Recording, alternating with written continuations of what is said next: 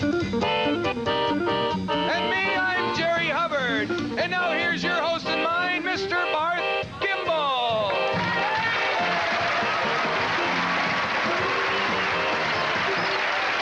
Thank you. Wow, what'd I do? Thank you. Oh, okay. Thank you. Thank you very much. Good evening, ladies and gentlemen, and welcome to Fernwood tonight. Those of you regulars who watch us every night know that the program usually starts the same, with a shot of the audience and Jerry yelling over the band, and then a very amusing little speech by yours truly. Just sort of a little icebreaker to put our guests and our studio audience kind of at ease. Although some people have said, and I think rightly so, that it is a show in itself, and thank you. Oh, thank you. Oh, thank you. No,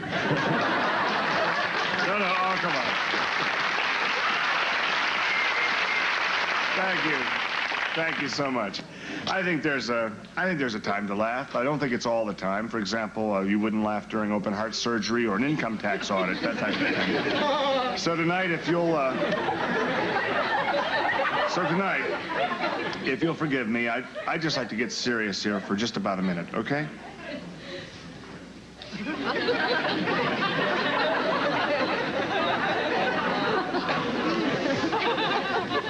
What the heck's going on? Jerry! Trying to be serious. Just heard a lot of silence. Okay, you probably wonder what I was thinking about that got me so serious so quickly. I know I did. Good. I'm going to tell you, I received a letter today which, well, it didn't anger me so much as it saddened and shocked me. If a person doesn't like this show, that is certainly his or her right. This isn't Russia. But this person went on to claim that not once, but many times, I have abused this medium that I master. That I've used the power of television to toot my own horn and advance my own financial interests. Jeez. I had hoped it wouldn't have come to this, but I'm afraid it has. I think it's time to clear the air and to make sort of a public vow in the presence of all the viewers of Channel 6 and the great viewer upstairs. Who probably gets all the channels. I'm sure he does, yes, sir. No tuning problem up there, huh? No, he probably gets UHF. I'll make you this vow. Do we have a Bible here? I think we do. Well, I don't think we really need it. I can do it without a Bible. Happy, can I have some vowing music, please? Thank you. I, Barth Kimball, vow that I will use the great power of my position solely for the good of mankind and womankind. If there's anything I can do to help the good people of Fernwood, like the folks at Marty's Discount Jewelry, believe me, I'll do my part, whatever it is. Whether it's wearing a new Pulsar watch to replace the one I've had now for 6 lousy years, whether it's showing off a gold ring with my birthstone, which is topaz, for the month of August, if I can lend my name and support to any worthwhile community project or viable business, just call. And this is not limited just to the businesses that already exist in Fernwood, no. This also includes as well enterprises that our growing economy so sorely needs. For example, a Porsche dealership would be nice, a Gucci outlet, or a reputable swimming pool contractor. And we're talking in brown, not above. That's what Barth Kimball's all about. I could use a tape recorder, too. Okay, and a tape recorder for Jerry. Okay? Well put. Well put. Well put. Thank you. Thank you very much. Now let's have some fun. We got this serious stuff out of the way here. Right now, I'd like you to meet one of the fellas in the band, Happy Kind and the Mirth Makers over here. Some of his friends have always asked him, hey, why doesn't Barth have you over sit on the couch and talk a little bit instead of just playing your bass? Well, you're about to find out why. I think, ladies and gentlemen, our bass player, Mr. Eddie Thomerson.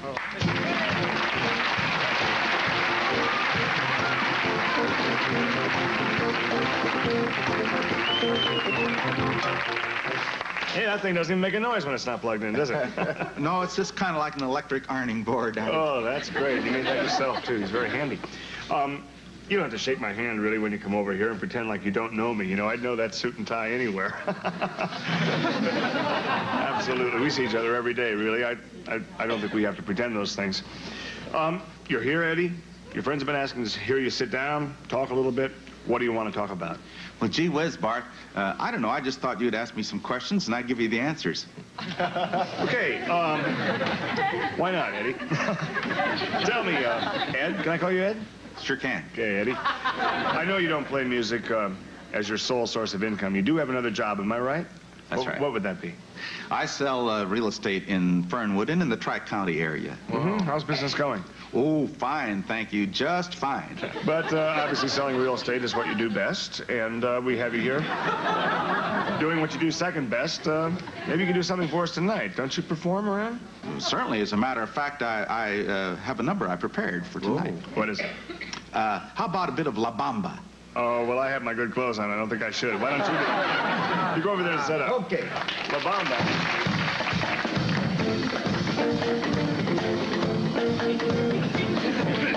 Melody. I believe that's what it is.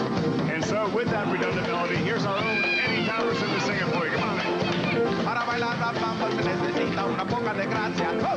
Una poca de gracia para ti, para ti, para ti, para ti, para ti. Y arriba, arriba. Y arriba, arriba.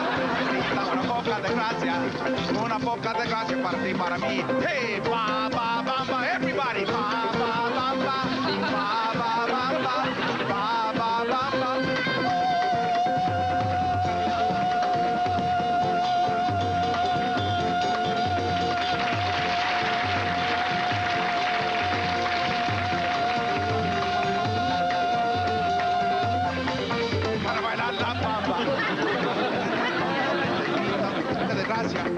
Una poca de gracia para ti, para mí, para ti, para mí, para ti, para mí. Y arriba, arriba. Una poca de gracia para ti, para mí.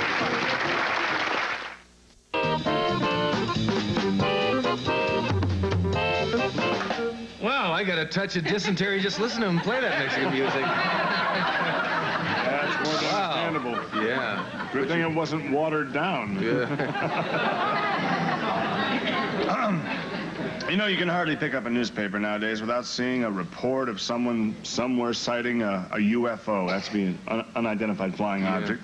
May be called unidentified, but people are still identifying them. No, they're identifying the unidentifiability of them, actually. Recently, a woman right here in Fernwood not only sighted one of those things, but she claims she came into intimate contact with an alien from another planet. Hey.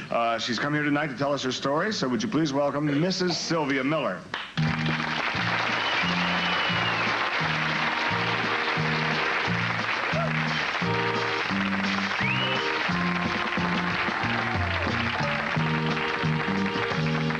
Into our spaceship. Thank you. I'm very happy to be here. Well, we're very happy to have you. Sylvia, I'm sure everyone's pretty eager to just hear your story. Why don't you start right in? Yes, well, let me tell you how it was with me. It was 3 weeks ago. Mm-hmm. It was a Thursday. It was very much like any other Thursday. I was out in my backyard taking down my wash. Sure. And I was standing there, and all of a sudden, I noticed a huge beam of white light. Well, at first, I thought perhaps I had used too much bleach, but then the light became whiter and whiter, and I watched it, and it went behind my house in the meadow. You've never been there, but there's a meadow.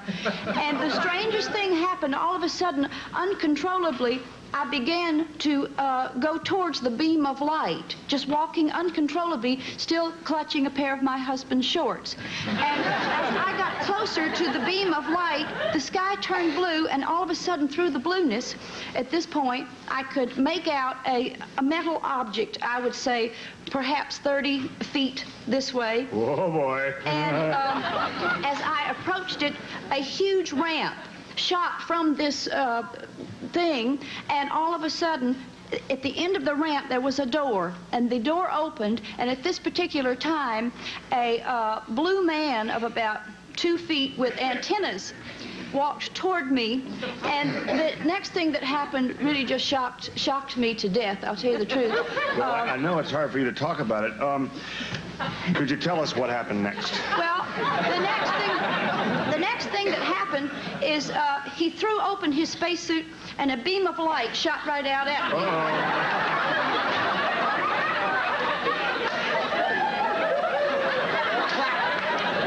You sort of said, what in the universe is this? I'm sure. So this didn't have anything to do with your bleach or washing machine? No. And as the beam of light shot towards me, all of my clothes came off. Holy cow, like a white tornado, like they say on TV. That's just incredible. Yes, they just, for some reason, flew off, including my husband's underwear, which we have not found. Yeah, which you were holding rather than wearing. Oh, yes, at that time, holding them rather than wearing Put that them. up. Yeah. Yes. Yeah. Uh-huh. And at this particular time, that's exactly what happened. So you were just standing there naked as the day you were born, basically. Yes, I was naked, uh-huh. And was he naked too?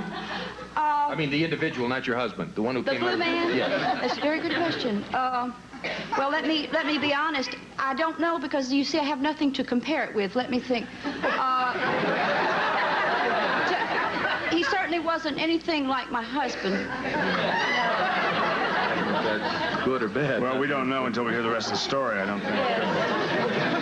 Yes, but anyhow, it was at this time that he, I don't know how to put this delicately, had his way with me. Whoa, boy.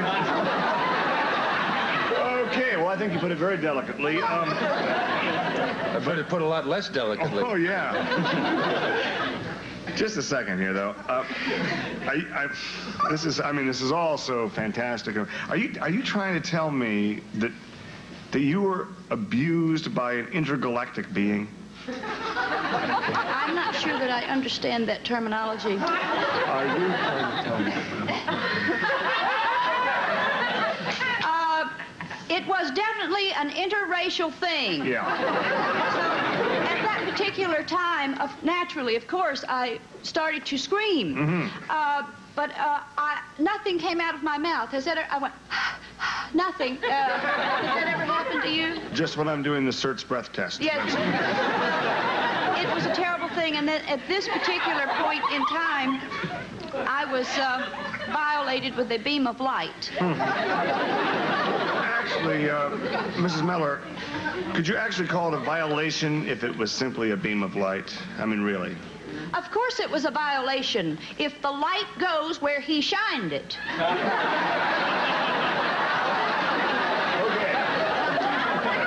All right, might as well get right down to it here. Did you feel any physical pain?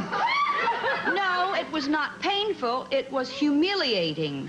But I know that I was violated. How long did this attack actually last, this attack of beaming? Just seconds.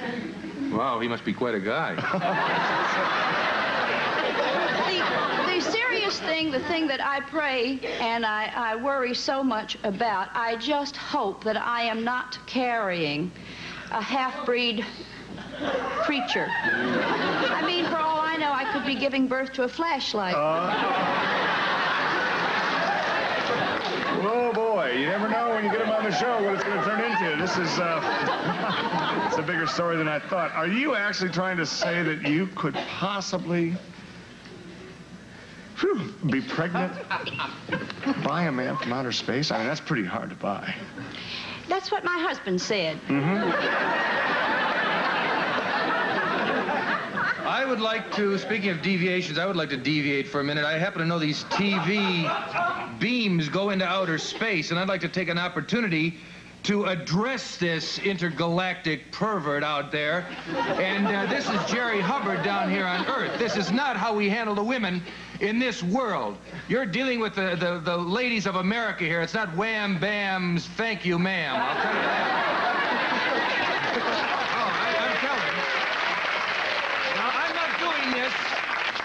I'm telling you, next time you get an idea to come down here to one of our women, the least you can do is take them out for a couple of drinks, maybe a nice dinner. Would that kill you? Maybe a movie. movie. You like to go to movies, don't you, Mrs. Miller? Let's take her out and shove some scrambled eggs and coffee down her throat. It wouldn't hurt to say an occasional, hey, you're looking nicer. Is that a new dress you got on? And then a little later, if she doesn't have a headache or she doesn't have to get up early, then maybe it's time for wham, bam, thank you, ma'am. You don't carry on like that with our women, believe me. Next time you try it, and keep your laser beam to yourself, we'll cut off your batteries and hand them to you on a silver platter.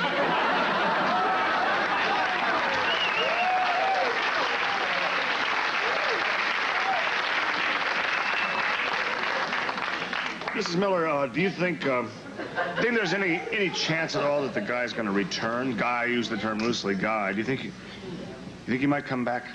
Well, of course, it's all a matter of scheduling. You see, I never know from minute to minute what planet he's going to be visiting. And then, of course, my husband has only one night when he goes bowling, so I don't know. I guess I'll just have to leave it up to nature's course. Of course, this course would be outer course, wouldn't it? We'll be right back after these important words. Don't go.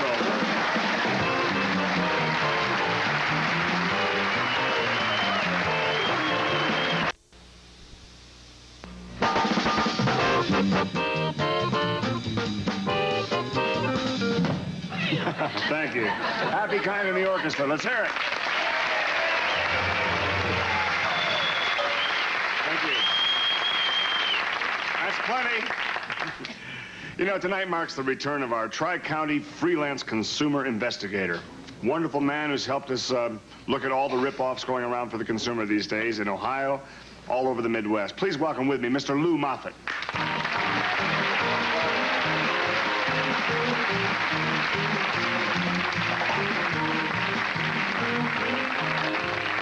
If you were with us earlier, I should say hello. How do you do, Roy? Hello. Good to see you. If you were with us earlier in the earlier weeks, you saw when Lou came out here and showed us some of the dangers of the rip-offs of the home music industry, and where we could get some really good guitar lessons that would add up to a song.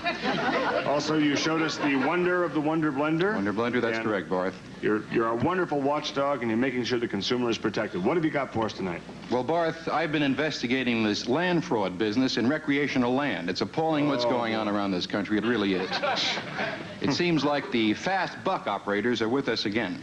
Well, and we're glad to have you. Okay? Thank you, Barth. Go for the throat. Hello, Barth. Good, Hope you're you enjoy on. it. Thank you. Well, it's good to see everybody. You know, I travel around this great country of ours investigating fraud. And what I found in the real estate business is absolutely appalling, especially down in Florida.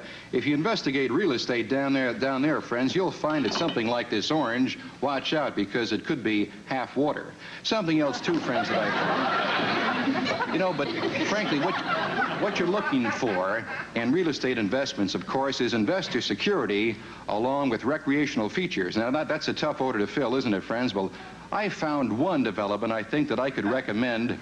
Beautiful Lake of the Slough. Sounds terrific, doesn't it, friends? You bet it is. Because let me tell you, if that development had an apple tree, you'd think it was the Garden of Paradise. And frankly, friends, now is the time to buy a beautiful Lake of the Slough, because this is a drought year, as you know, and there's no water in it. First good rain, the whole thing could disappear just like that. Let me tell you something, friends. I've got some pictures here. Let me show you how beautiful this is. Take a look right over here. Isn't that great? Sure. This is beautiful Lake of the Slough, huh? Sure. You know, Palm Springs, huh? Honolulu, that's an understandable mistake. Now, right over here, of course, this has every recreational feature you've ever dreamed of, and it's all in, ready to go. Look right over here. Here's the proposed golf course right down here. Doesn't it look good? Here's the tennis courts. That'll be right here on the side of this ridge. It looks good, doesn't it, now? You know, and they're already planting seeds where eventually giant redwoods will be growing. Monarchs of the forest, their leafy arms raised in silent prayer. Here's something for Dad right there. And here's something for Mother. Here's the proposed clubhouse right there. I know she'll be interested in that. Sure. Now, it looks great, doesn't it, friends? Sure. But what about ecology? You know, is something going to happen to this land? Well, no, sir, friends. They're not going to pave those roads there. They managed to keep out all those architects, all those sissy planners that come in there with their septic tanks. No, sir, friends, there'll be none of that. Because when you live at beautiful Lake of the Slough, believe me, you're going to be on your own. Now, As a real American, is $500 too much to spend for a slice of America? For a big 1/6 acre? No, sir. Yes, for only 10% down, that's $50. Here's what you're going to get. First of all, this map right here showing you how to get to a beautiful Lake of the Slough. And next, of course, here's another map showing you how to get out. And that comes complete, friends, with a hatchet and a compass and 3 flares. I know you're anxious on how you can get this, friends. Well, send $50 today to Lake of the Slough Lots, Post Office Box 78924, Fernwood, Ohio 45989. Hey, which one of you folks would like one of these? Come on up here. Mr. Dixon of Kimball Co. Enterprises.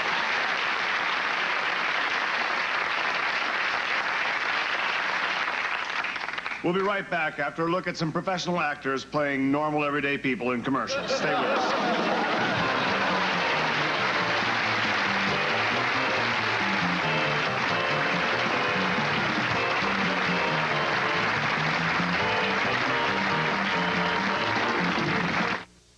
Miller, a wonderful, exciting story, and maybe we can go into chapter 2 sometime. Be kind of interesting. Let's hope. Let's hope. Also, Happy Kind, the orchestra, mirth makers over there, my Jerry Hubbard, and my old buddy, Lou Moffett. Without watchdogs like you, We're in need. okay, we'll talk later. Thank you very much.